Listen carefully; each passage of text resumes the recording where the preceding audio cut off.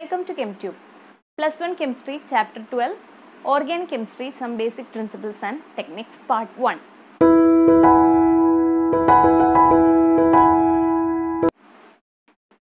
നമുക്കറിയാം carbon periodic ടേബിളിൽ 14th group element ആണ്. 14th ഗ്രൂപ്പ് എലമെന്റ്സിന്റെ വാലൻസ് ഷെല്ലിൽ എത്ര ഇലക്ട്രോൺസ് ഉണ്ട്? 4 ഇലക്ട്രോൺസ് ഉണ്ട് അല്ലേ? ഈ 4 ഇലക്ട്രോൺസ് ബോണ്ട് ഫോർമേഷന് അവൈലബിൾ ആണ്. അപ്പോൾ കാർബൺ എന്ത് ചെയ്യും?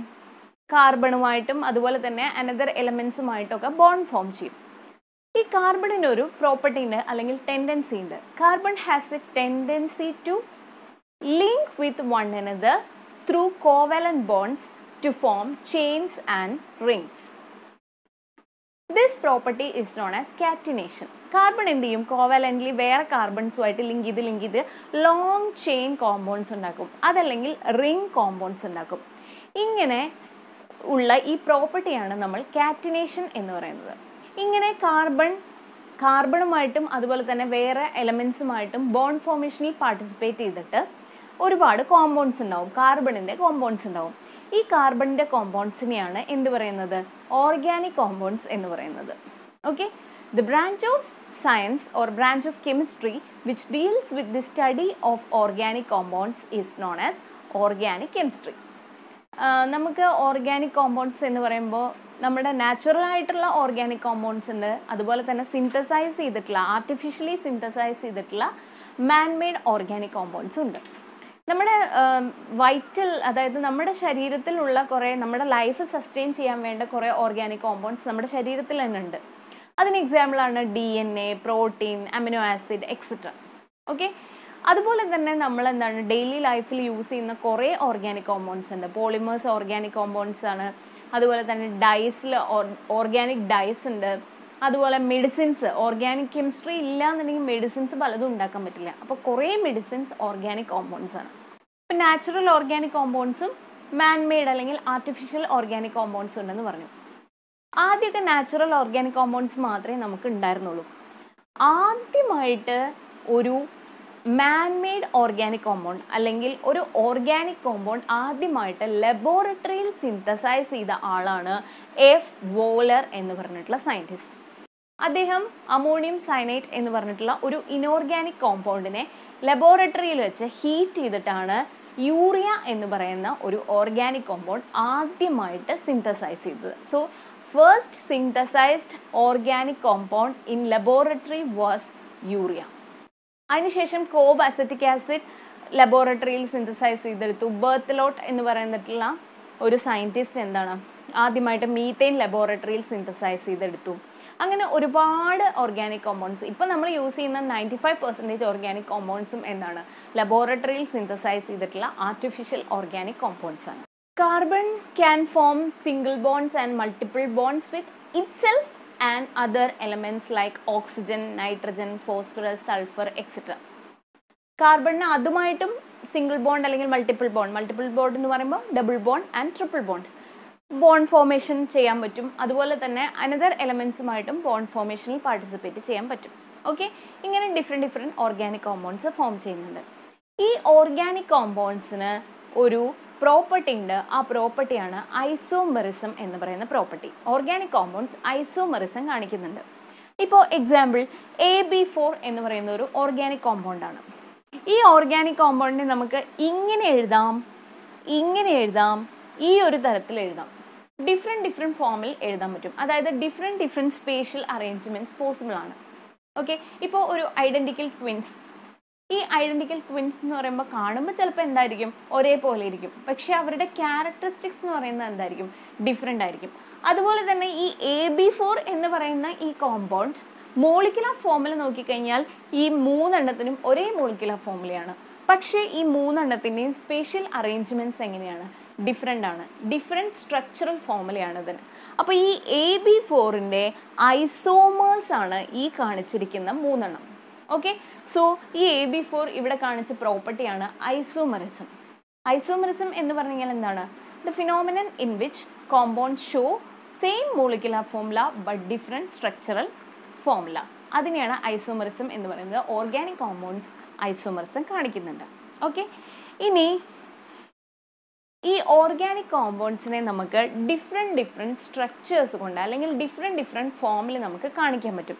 അപ്പം നമ്മൾ നെക്സ്റ്റ് പറയുന്നത് structural representation of organic compounds ആണ്. 3 തരത്തിലുള്ള സ്ട്രക്ചറൽ റെപ്രസെൻറ്റേഷൻ ഉണ്ട്.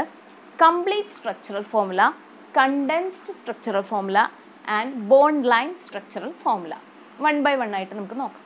So first one, complete structural formula. ആ പേരിൽ തന്നെ ഉണ്ട്, കംപ്ലീറ്റ് സ്ട്രക്ചറും കാണിക്കുന്ന ഒരു റെപ്രസെൻറ്റേഷനാണ് കംപ്ലീറ്റ് സ്ട്രക്ചറൽ ഫോർമുല. അതായത് കാർബണിൻ്റെ ഇടയ്ക്ക് എന്താണ്, സിംഗിൾ ബോണ്ട് ഉണ്ട്, ഡബിൾ ബോണ്ട് ഉണ്ട്, ട്രിപ്പിൾ ബോണ്ട് ഉണ്ട്. അപ്പോൾ കംപ്ലീറ്റ് ഏതൊക്കെ ബോണ്ടാണെന്ന് കൃത്യമായിട്ട്, അതുപോലെ എത്ര എലമെൻറ്റ്സ് ഉണ്ടോ, കാർബൺ ഉണ്ടെങ്കിൽ കാർബൺ, ഹൈഡ്രജൻ, ഓക്സിജൻ, നൈട്രജൻ, ഏതൊക്കെ എലമെൻറ്റ്സ് ആണോ ആ ഓർഗാനിക് കോമ്പൗണ്ടിലുള്ളത് അതൊക്കെ കൃത്യമായിട്ട് കാണിക്കും. ഇനി hetero atoms like oxygen, nitrogen ഒക്കെ ഉണ്ട് എന്നുണ്ടെങ്കിൽ എന്താണ്, അതിൽ ചിലപ്പോൾ ലോൺ പെയേഴ്സ് ഉണ്ടാവും. ആ ലോൺ പെയേഴ്സ് വരെ ചില സമയത്ത് കാണിക്കും. അങ്ങനെയുള്ള റെപ്രസെൻറ്റേഷനെയാണ് എന്ത് പറയുന്നത്, കംപ്ലീറ്റ് സ്ട്രക്ചറൽ ഫോർമുല എന്ന് പറയുന്നത്. ഫോർ എക്സാമ്പിൾ,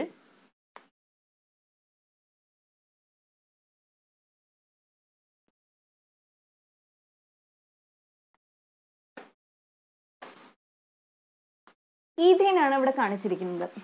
2 കാർബൺ ഉള്ളത് ഈഥേൻ ആണ്, 1 കാർബൺ ഉള്ളതും ഈഥേൻ ആണ്, 3 കാർബൺ പ്രൊപ്പേൻ, 4 ആണെങ്കിൽ ബ്യൂട്ടേൻ, 5 ആണെങ്കിൽ പെൻറ്റേൻ, 6 ആണെങ്കിൽ ഹെക്സേൻ, 7 ആണെങ്കിൽ ഹെപ്റ്റേൻ, 8 ആണെങ്കിൽ ഒക്ടേൻ, 9 ആണെങ്കിൽ നൊണേൻ, 10 ആണെങ്കിൽ ഡെക്കേൻ. ഇതൊക്കെ നേരത്തെ പഠിച്ചിട്ടുള്ളതാണ്. അപ്പോൾ ഇവിടെ 2 കാർബൺ ഉണ്ട്. അപ്പോൾ ഓരോ കാർബണിനും 4 ആണ് വാലൻസി, അതായത് കാർബണിന് ചുറ്റും 4 വര വേണം. അപ്പോൾ ഈ കാർബണിന് ചുറ്റും 1, 2, 3, 4. അപ്പോൾ ഇവിടെ എന്താണ്, ഈ കാർബണിനോട് ബോണ്ടഡ് ആണ്. ബാക്കി എത്ര ഹൈഡ്രജൻ വേണം, 1, 2, 3 ഹൈഡ്രജൻ വേണം. ഈ കാർബൺ ഓൾറെഡി ഈ കാർബണിനോട് 1 ബോണ്ടഡ് ആണ്. അപ്പോൾ അതിന് ബാക്കി 3 വാലൻസി സാറ്റിസ്ഫൈ ചെയ്യാൻ വേണ്ടിയിട്ട് എന്താണ്, 3 ഹൈഡ്രജനുമായിട്ട് ബോണ്ടഡ് ആണ്. ഓക്കെ, ഒരു കാർബണിന് ചുറ്റും 4 വരകൾ വേണം, 4 ബോണ്ടുകൾ വേണം. ഓക്കെ, അപ്പോൾ ഇതേ. ഇനി സെക്കൻഡ് ഈഥീൻ നോക്കാം. Double bond ethene, alkene. അപ്പോൾ ഇവിടെ ഓൾറെഡി 2 വരയുണ്ട്. ഇനി ഈ കാർബണിന് എത്ര വേണം, ഇവിടെ ഒരു ഹൈഡ്രജൻ, ഇവിടെ ഒരു ഹൈഡ്രജൻ. അപ്പോൾ 1, 2, 3, 4. ഇവിടെയും ഒരു ഹൈഡ്രജൻ, ഇവിടെയും ഒരു ഹൈഡ്രജൻ. അപ്പോൾ ഇതിന് 1, 2, 3, 4. ഓക്കെ, ഇനി ഈഥൈൻ, ട്രിപ്പിൾ ബോണ്ട്. ഓക്കെ, അപ്പോൾ 3 ബോണ്ട് ഓൾറെഡി ഉണ്ട്. ഇനി എത്ര വേണം, ഒരു ഹൈഡ്രജനുമായിട്ട് ബോണ്ടഡ് ആണ്, ഇവിടെയും ഒരു ഹൈഡ്രജനായിട്ട് ബോണ്ടഡ് ആണ്. ഓക്കെ, അപ്പോൾ ഇവിടെ കംപ്ലീറ്റ് എലമെൻസിനെയും കാണിച്ചിട്ടുണ്ട്, ഏതൊക്കെ ബോണ്ട് ഉണ്ടോ ആ ബോണ്ടൊക്കെ കാണിച്ചിട്ടുണ്ട്. ഇത്തരം റെപ്രസെൻറ്റേഷനെയാണ് കംപ്ലീറ്റ് സ്ട്രക്ചറൽ ഫോർമുല എന്ന് പറയുന്നത്.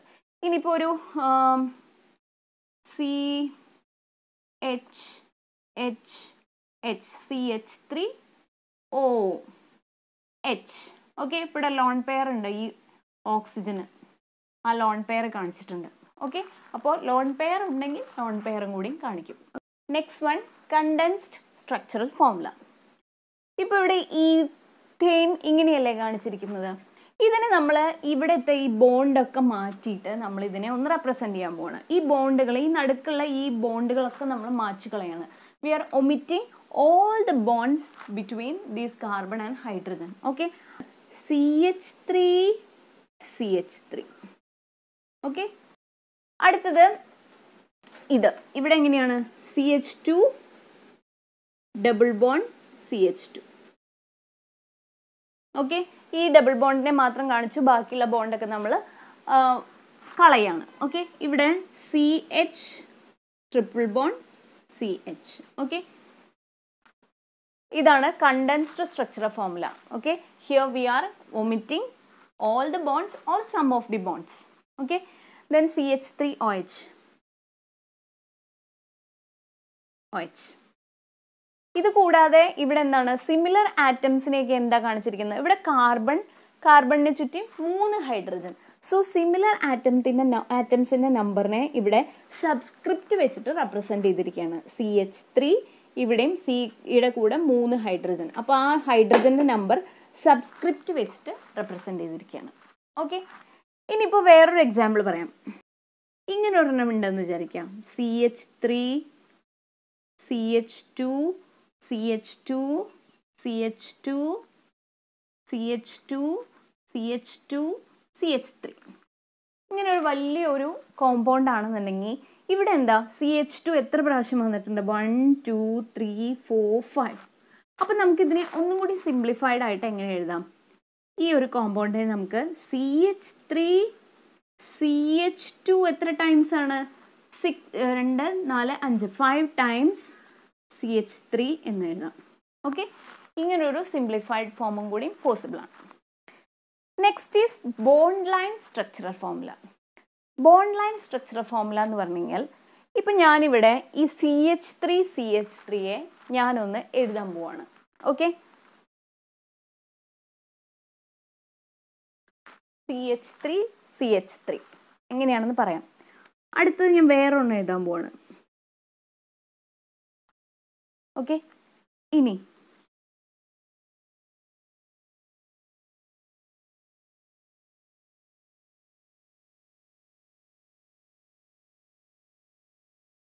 ഓക്കെ, ഇവിടെ നമ്മൾ എന്താണ് ചെയ്യുന്നത്? കാർബൺ ഹൈഡ്രജൻ എന്ന് പറയുന്ന എലമെന്റ്സിനെ ഒന്നും നമ്മൾ കാണിക്കില്ല. നമ്മൾ വെറുതെ എന്ത് ചെയ്ത് പോവാണ്?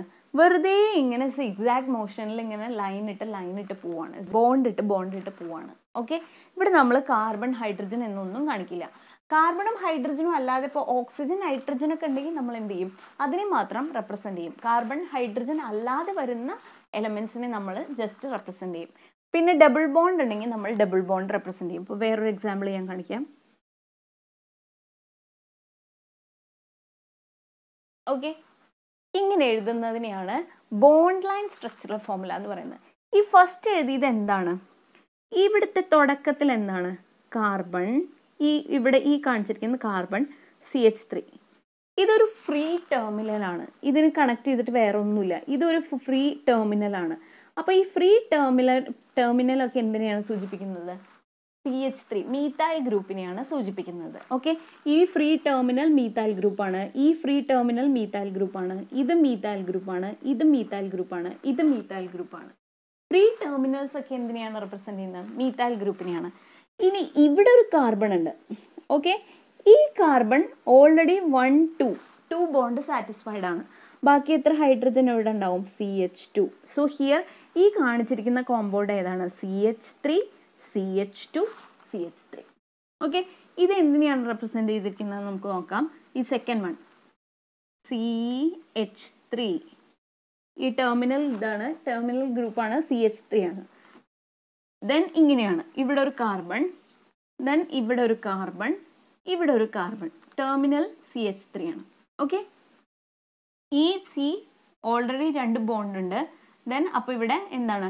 2 ഹൈഡ്രജൻ വെച്ച് സാറ്റിസ്ഫൈ ചെയ്യാം. ഇവിടെയും 2 ഹൈഡ്രജൻ വെച്ച് സാറ്റിസ്ഫൈ ചെയ്യാം. സോ ദിസ് കോമ്പൗണ്ട് ഏതാണ്? CH3 CH2 CH2 CH3. Okay, ഇത് ഏതിനെയാണ് റെപ്രസെന്റ് ചെയ്യുന്നത്?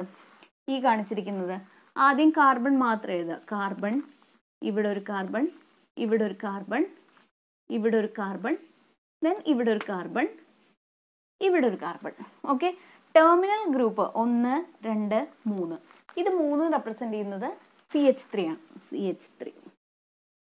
CH3 ഇതും CH3. ഓക്കെ, ബാക്കി ഇവിടെ എന്താണ്? 2 ബോണ്ട് ഉണ്ട്. സോ CH2, ഇവിടെ 2 ബോണ്ട് ഉണ്ട്, ബാക്കി H2. ഇവിടെ 1 2 3 എണ്ണം ഓൾറെഡി ബോണ്ട് ഫോം ചെയ്ത് കഴിഞ്ഞു. 3 ഇലക്ട്രോൺസ് ബോണ്ട് ഫോർമേഷനിൽ പാർട്ടിസിപ്പേറ്റ് ചെയ്ത് കഴിഞ്ഞു. So 1 hydrogen. ഓക്കെ, സോ ഈ എഴുതിയിരിക്കുന്നത് ഏതാണ്? CH3 CH2 CH2 CH3 CH3. Okay, ഇനി ഇവിടെയോ? CH3, ഇവിടെ ഒരു കാർബൺ, ഇവിടെ ഒരു കാർബൺ, ഇവിടെ ഒരു കാർബൺ, ഇവിടെ ഒരു കാർബൺ. ഓക്കെ, ഇവിടെ ഓൾറെഡി ഇതും CH3 ആണ്, ടെർമിനൽ അല്ലേ. ഇവിടെ 2 ബോണ്ട് ഫോം ചെയ്ത് കഴിഞ്ഞു, ബാക്കി H2. ഇവിടെ 1 2 3, ഇത് ഡബിൾ ബോണ്ടാണ്. അപ്പോൾ 1 2 3, ബാക്കി ഇവിടെ ഒരു ഹൈഡ്രജൻ. ഇവിടെയും 1 2 3, ബാക്കി ഇവിടെ ഒരു hydrogen. Okay, so this compound is CH3 CH2 CH3.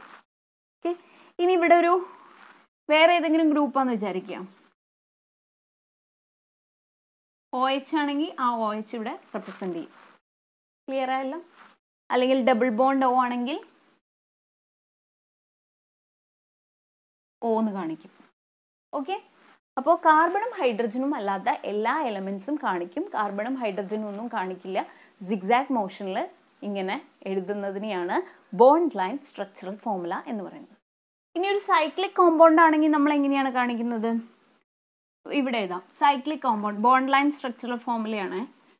ഇങ്ങനെ നമ്മൾ എഴുതിയെന്ന് വിചാരിക്കാം. ഇത് ഏത് കോമ്പൗണ്ടിനെയാണ് റെപ്രസെൻ്റ് ചെയ്യുന്നത്?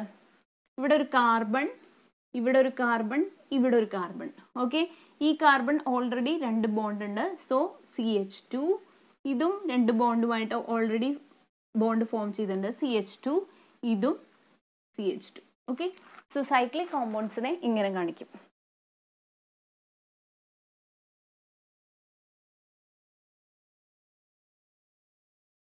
ഇങ്ങനെയാണെങ്കിൽ C C C C C C.